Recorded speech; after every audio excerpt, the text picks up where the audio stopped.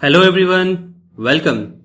Today I am going to explain what known as the central mystery of quantum mechanics. See, there are lots of weird things which goes around the quantum mechanics. One of the weirdest thing that you may come across is in the double slit experiment. Imagine the source of light, monochromatic, light of single wavelength.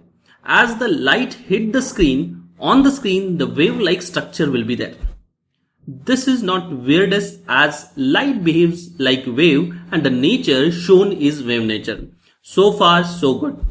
Now instead of light, if we consider particle, let's say marble, and if we throw the particles through the slits, we will see the pattern of two slits. No problem, so far so good. Now let's go into the quantum. An electron is tiny bit of matter.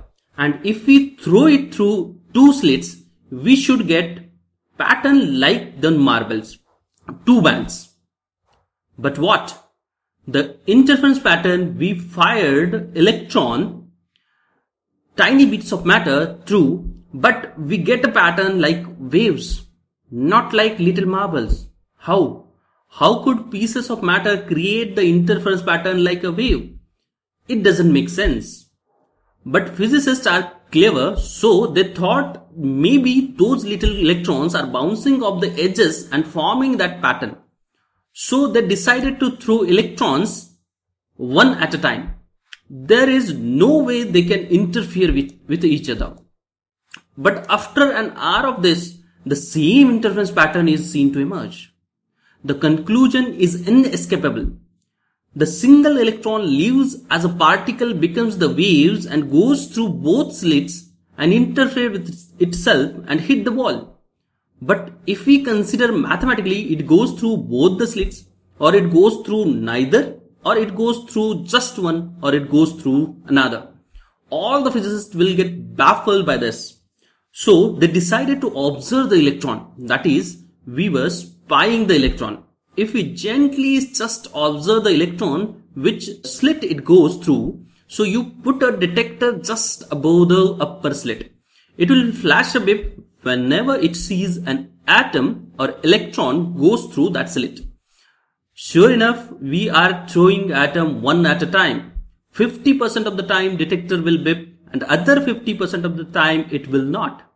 Assumption being it has to go through other slit. The result they got is just like marbles, which are passing through two slits. Oh, what? 50% of the time it beeps and you see a spot arrived adjacent to the opposite slit. The other half of the time it doesn't beep and you see a spot at the lower slit. So yeah, it picked out the atom which are going through the upper slit and not the ones which are gone through the lower. Each atom does gone through one slit or the other. But that's the different result. Now what we have to do is leave a detector there but very quietly go and unplug it. Don't let the electron know you are spying on them. Make them think we are spying. Now throw the electrons, tiny bit of matter, through the slit and of course let them think we are checking on them. So run the experiment and result is just like a wave. Now if you can explain this using common sense and logic, do let me know because there is Nobel Prize waiting for you. Thank you so much.